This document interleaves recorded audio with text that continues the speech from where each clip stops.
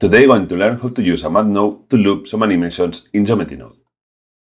I delete the camera, the light, go to Geometry Nodes, close this, and close this panel. Let's create a new profile, and we are going to create a curve, a straight line. So let's delete this, Shift A, curve line. Let's connect it, and let's make it in this axis. So for example, -4, 4 positive, and 0. Okay, now I want an object following this path. So let's join two geometries because we are going to have an object and this curved line. So we need join geometry.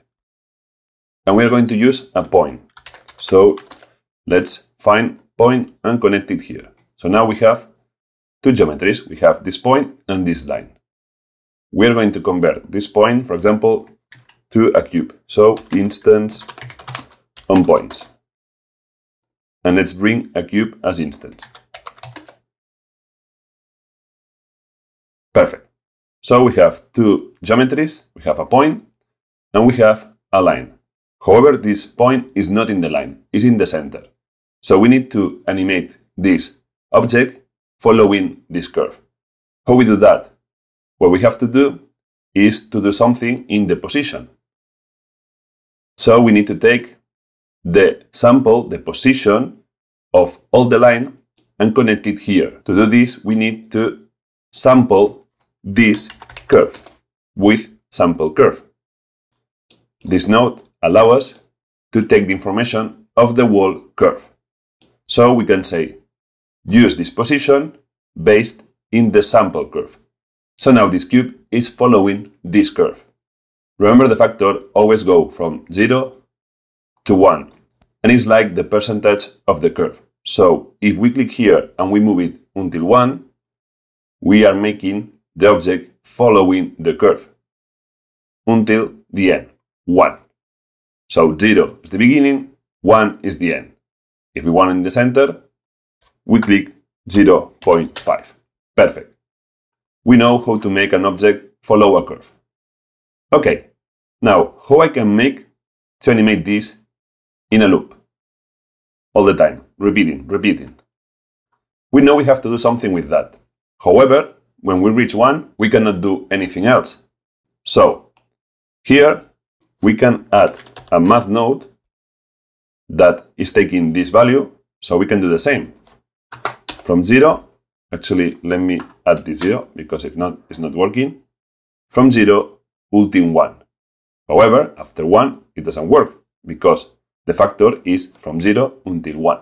Okay. But if you want to loop this, there is a math node called, I'm going to duplicate this with Shift D, fraction. When you use fraction, this basically what does is that after this number reaches 1, it repeats again the loop. So when I increase this, it's working normal. However, when we reach 1, boom, it repeats. It's like restarting again. So if we continue adding more values, we can loop this animation. Every time reach one value, it repeats the loop. So I can animate this and create this loop. This is how it works, fraction. We can use it for other things, but with this example, it's really easy to understand. So if I add, for example, a scene time, basically every second is giving one value. So if I press spacebar, now we have this animation. Every second we have a loop from 0 to 1. You can use other curve. For example, let's use a cycle. Let's connect it here. Let's make it bigger. Let me clean this. And let's connect it here. So I'm going to disconnect this. And remember, now we have a cycle. And 0 is here. And if we click in the factor, it's doing a full cycle until the end. From 0 until 1. Something like that. However, if we connect this, we can loop this animation. And we have an object all the time doing cycles. If you want to slow this, what you can do is to add here, let's copy this and multiply. If you multiply this number by 0 point something, it goes slower. And you can increase the velocity if you increase this value.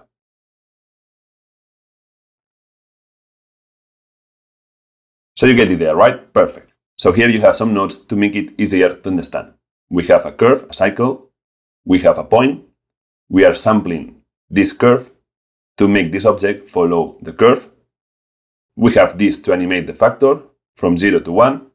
And with that, we can repeat the animation.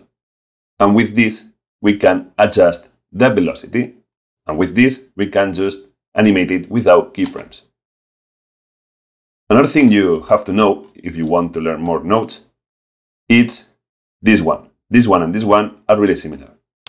It's like fraction, and if you press play, nothing happens. However, for example, if I press 0.5, we are saying that we want to loop only half of the curve. So remember, this is 0 and this is 1.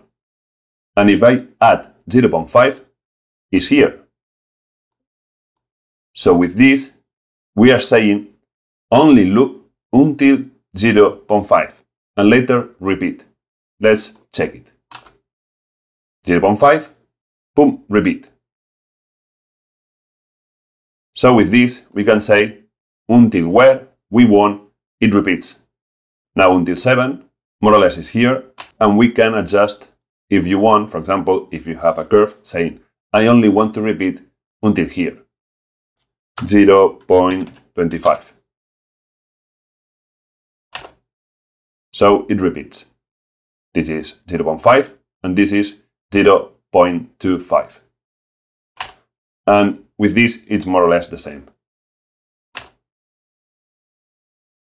So you know how to use the 3 nodes in this case if you want to loop an animation. There is other ways to use it in other geometric nodes, but at least you know how to use it in this case when we use a curve line or curve circle or whatever curve we're going to use. I'm going to show you another way to use fraction without using curve, so you get more ideas. Here we have a cube, and we're going to add a transform because we want to scale from 0 to 1 and loop it. So we're going to play with this. So let's add math, and let's connect it here to control the 3 axes at the same time. Let me add this 0 so we can have here the real value, 0, 0, and if we increase this, we are increasing the scale. Okay, if I want to loop this from 0 to 1, remember, just add math in fraction. And now, every time I pass 1, it will start again the scale, like that. Now I'm reaching 2 and start again. So if I add a same time, like before, we have this animation. Because the loop is cycling every time. Okay, but maybe you're thinking, what if I don't want the scale from 0 to 1 and I want, I don't know, from 3 to 5? Then what you have to do is, after fraction, add a map range. With this, we can convert these values from 0 to 1. And here you define the values. So if I leave it like that, it's the same. However, if I say I want from 2 until 5, I have to put minimum 2, maximum 5. And now it loops from 2 to 5. As you can see. If you want from 0 to 5, from 0 to 5. If you want, I don't know, from minus 5 until 5, now it's doing this. If you want, you get it there, right? From 2 until 3, it's like that. So basically, with this, after that, we are changing the range of 0, 1 to whatever we have here. And it's repeating thanks to fraction. So if you are smart, you're going to use other ways to use this fraction in other geometry nodes setup. I hope you learned something useful, and I recommend you to give a like and subscribe to don't lose more videos about geometry nodes. See you in next video.